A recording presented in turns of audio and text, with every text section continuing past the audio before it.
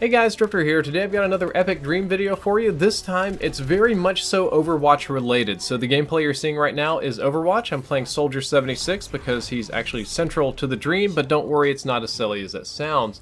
The dream itself is kind of a mix of Overwatch heroes and maybe the anime Darker Than Black.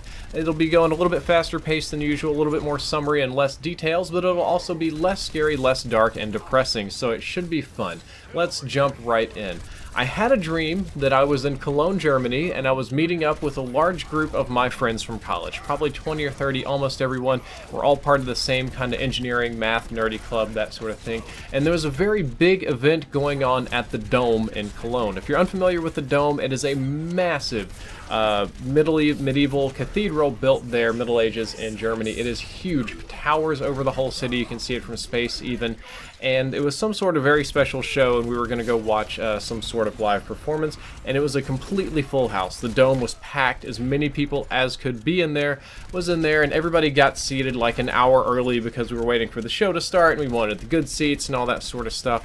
I'd been there for a little while and I was getting a little bored, so I decided, you know what, I'm going to step out and I'm going to go to the train station next door. I'm going to use the bathroom and I'm going to get some snacks and some water and bring back for everybody, and they'll probably appreciate that. So I step out, go use the bathroom, get my snacks, minding my own business, and I'm walking back to the Dome just holding big bags full of nonsense and junk food. German pastries are fantastic, by the way. When out of absolutely nowhere, pink lightning strikes the Dome itself, which pow, right on the top. But it wasn't normal lightning though, it was super loud, super bright, and extremely disorienting. I would liken it to being hit by a truck made of light. It immediately knocked me out and over for a few seconds. I couldn't hear, I couldn't see. It's kind of like being hit by a flashbang, right? But when I finally came to, when I finally cleared my eyes and I was able to get my senses back about me, I realized that all hell had broken loose. I don't know what in the hell that pink lightning did, but it certainly wasn't good, because all around me, laying on the ground, people were screaming in pain and agony and suffering and twitching. Many of them were covered in various types of goo or crusty brown stuff or cocoons, and it was just strange and chaotic. There were weird anomalies everywhere: lightning, fire, electricity, rumbles, people disappearing and reappearing, loud noises. It was really scary, to tell you the truth, and the church itself was completely covered in this sort of weird alien mucousy crusty sort of material, and I could hear screaming coming from inside. It was a complete transformation of the environment. But these were people that I know, good people, normal citizens, so I decided to suck it up and do my absolute best to play field medic. No training, no expertise, and all effort all the way. Go from person to person to person, no matter how bad they're feeling, no matter how bad they're looking. Talk to them, calm them, pet them, stabilize them. Anything I can possibly do for medical assistance. Give them snacks, water, comfort. And after about 15 or 20 minutes of doing this, of bouncing from person to person to person, I remembered that all of my friends were still in the church, and I decided I should probably get in and try to help them. There weren't very many people there actually trying to help. Almost everybody fled.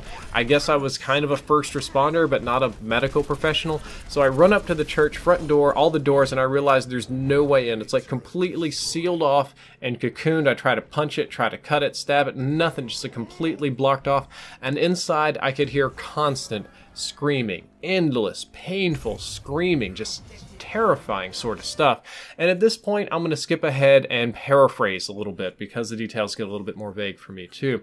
The short version is that everybody inside that church and everybody that was close enough to it got superpowers when that pink lightning struck. It just struck, and if you were in the right area, you got some sort of random superpower, some sort of X-Men level, Heroes level genetic mutation, except everybody inside the church got even better superpowers, like more superpowers. Like if you're on the outside, you're on the B team. If you're on the inside, you're on the A team. And that's how it works. Except me, since I had to go pee and had to get snacks, I got absolutely nothing at all. I got jack diddly squat. And that really sucked. Imagine if every single one of your friends got superpowers and you got a bag of Oreos. That is not a good trade, but that's what happened to me, and it was very depressing. And it ended up being somewhat kind of like Overwatch and the TV show Heroes, or maybe Darker Than Black. It didn't take very long for factions to break out, and war, and proxy wars, and battles. Some people thought that super strength meant that they should be king or ruler of whatever their country or city, street, or area. Other people thought teleportation meant that they should just rob banks easily and retire. And some poor bastards couldn't handle their powers. Some people actually killed loved ones on accident, on purpose, or just plain old went crazy. Absolute power corrupts absolutely, right? So you had some Joker-level madmen running around with superpowers. Thankfully, the vast majority of my friends sided with good over evil and formed a sort of league to help out, a Justice League, Super Friends, whatever you want to call it, the good guys in Overwatch. And I decided to help too. This was world-changing, game-changing, the biggest event that had ever happened in human history, and I wanted to be a part of it. So I hopped on board, and I was doing research for them, on them, about them, medical work, engineering work. I was doing activist work. I was testifying to the Senate on their behalf. I was lobbying. I was working my butt off for the better of not only the powered people, but human beings in general. And it just kept getting worse. The powered bad guys kept getting more and more crazy, and I hit kind of a finite limit on my expertise, my scientific knowledge and my activist work, and I decided that I wanted to deploy on missions and fight alongside them and help take out the powered people. In the very beginning, the good guys, the Good Guy League, were much stronger than the baddies who weren't organized, so there was very little threat, very little real danger, and they found it humorous, actually. I was considered like a kid, like a mascot, like a joke, so I was allowed to deploy and use my peasant guns and things like that. And I tried my absolute best to be useful, but more often than not, I was a burden. If I was lucky, I was just able to spot something or give good advice, and they kept me along for the ride because they found it fun. Somehow, despite the power increases and completely different dynamics, we maintained our friendship and everything was great, but I wasn't useful at first. But I trained hard, extremely hard, exercise, cardio. I did every martial art I could, every type of combat, every weapon. I studied all the enemies top to bottom. I paid for combat training from special ops people. I stole the best gear from some other governments, or even helped get my teleporting friend to help do it. And I even did a few small cybernetic enhancements on myself. I got a fake eye to help me aim and see in infrared and things like that, and eventually became somewhat useful and somewhat dangerous. I was slowly becoming Soldier 76 from Overwatch, trading in bits of my body and personality for increased fighting power, and in one particularly rough deployment, I managed to single-handedly defeat the most powerful supervillain on the planet. For the life of me, I don't remember how. That's the funny things about Dream, you lose some of the details, but everybody else was knocked down, captured, and out, and here's me, the lowly peasant human, the mascot, the joke, the person that they bring along for fun, and I take out the super ultra-powered bad guy, and finally, I got some respect from my friends. I was finally considered to be on the same tier of them. I had finally redeemed myself and we were on equal standing. As the war drug on, people died, friends lost, good, bad, ugly, they disappeared, they retired, and the team got smaller and smaller and smaller, but I persisted. I stayed, I fought, I continued to perform well. I was basically kind of like Soldier 76 or Batman or the guy from Darker Than Black, and was eventually considered a top member of the combat team, as well as the activists and the research team. I had a hand in everything. Even got a superpowered girlfriend who was basically like Reaper from Overwatch, had the same abilities and everything, and on special occasions, such as anniversaries and whatnot, she would take off her mask and we would have sexy times. But all of this was not to last. Quit screwing around and get ready to move. Some of our psychic or more brilliant or mentally enhanced members kept telling us that the pink lightning was coming again and that we needed to be there. It was sort of a prophecy that was going to be self-fulfilling, that we needed to secure the dome because on the 10-year anniversary of this, the pink lightning would come again and anybody that was there would be enhanced again, or any new people could be enhanced as well. So we, the good guys, secured the area, and we decided to sit there and have the good people become more powered, and I might actually get some love this time around, and keep it away from the baddies, except it didn't come on time. We were there early, we were setting up the perimeter, we were getting prepared, I was just trying to set up some turrets and whatnot, and then kapow! Pink lightning out of nowhere, super powerful, bright flash, pain, burning sensation, terribly disorienting, terribly painful, except when I woke up, I wasn't dead, I wasn't covered in goo or crust, I didn't have any superpowers, I was actually just in a bathroom in a random train station, and my body felt a little bit better than it had in a while, and I was very disoriented, and I looked around and I realized that all my cybernetic enhancements were gone, and that I didn't quite know where I was or what was happening, and then it finally clicked. I actually got sent back to the bathroom and the train station across the street. So I'm like, man, that's weird. Let me step out. And I step out of the bathroom, and the shop has a bunch of old, outdated goods, and people are looking at me like I'm a little bit crazy. Apparently, I'd gone pale. And I look at the newspapers, and I see that the date is wrong. It's about 10 years past, and I realize almost immediately that I had gone backwards in time about 10 years to the exact time and place that I went to go use the bathroom and buy snacks for my friends. And I'd been dealing with crazy stuff for the last couple of years here. Superpowers, electricity, teleportation, mind control, all that sort of nonsense. So time travel wasn't really that far-fetched, and I adapted to it quite well, all things considered. First response is, I've been given a second chance. I can go back and I can finally get the superpowers that I felt were denied to me, and that I can be a part of this the whole way through. I won't have to be a joke. I won't have to be a peasant, and I can maybe change things. So I put everything away and I sprint back to the church as fast as I possibly can. And just as I'm turning the corner from around to see it at a distance, wha-pow, the pink lightning strikes, and I'm too far away. And once again, I get absolutely nothing. No powers whatsoever. No love, no super strength, no electricity. And it's heartbreaking. It's depressing to think for the second time in my life, I missed an opportunity to be superhuman, to be something more than myself, something better.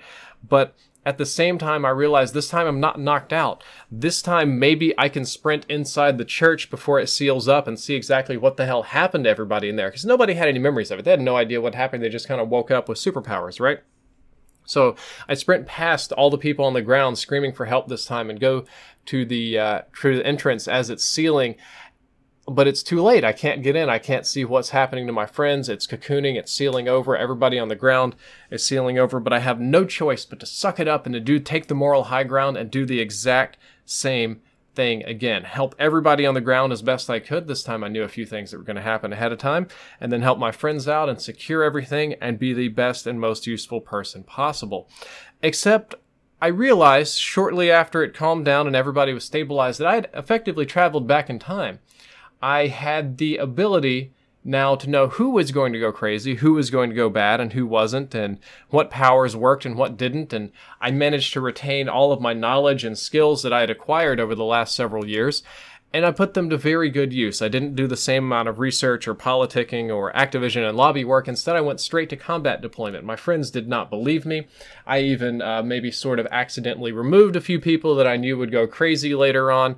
I was able to accurately identify when people were at their breaking points to predict how to beat the super baddies, and use this knowledge to the advantage and to the betterment of all, of every single person. And the funny thing is, everybody assumed that I had superpowers, even though I didn't. They assumed that I had the ability to see the future, or assumed that I was made super brilliant, even though I failed every superpower test, and I assured them that I didn't. I continually lied about the time travel. I never mentioned it to anyone whatsoever. I thought I would play those cards a little bit close to my chest and keep it kind of safe.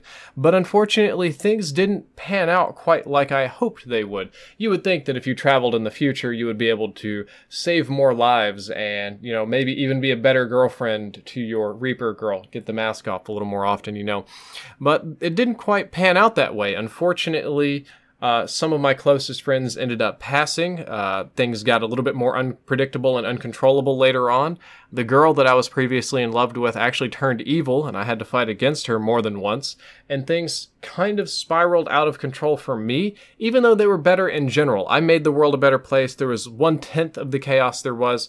I was immediately respected for my ridiculous amounts of combat skills, considered one of the strongest humans on the planet, all this sort of stuff. But it was very unsatisfying. For 10 years I played this game, repeating the same events in parallel over and over and over, but changing the outcomes to be more positive, until the prediction came again from my mentally enhanced friends that the pink lightning was coming again, and this time I knew that it was coming, and I just suspected that maybe I could go back in time and get superpowers and do this a third time and do it even better to save everybody and be awesome. So I ran back, and I was there early, I was ready, and lo and behold, right on time, wha-pow, pink lightning. However, instead of going back in time or getting powers or anything, I was teleported to a simple white room where two people, male and female, had a very short conversation with me, and they wanted to thank me for my service and my help. And I'm like, what the hell are you talking about? I don't know who you are. And they said that they were in control of it, deities of some sort, that it was time for the human race to move on and evolve. But they were unsatisfied with their first attempt, that it got more chaotic and more violent than before. But they'd kind of expected that, so they picked a person who was not there but properly motivated that day, me, to assist along the way and to send back in time so that they could do it again, but better, and I would be working as their tool to clean it up and make everything more in line with their goals, to make a better future, happier, and all that sort of stuff. And they left me with a nugget of knowledge that for 20 years, 2 decades going in parallel to each other, I thought that I was not special, that I was shafted, that I was not an integral member of the team, that I was not important, that my contributions were limited, and this motivated me to push further and further and further, and it was terrible for self-esteem and everything.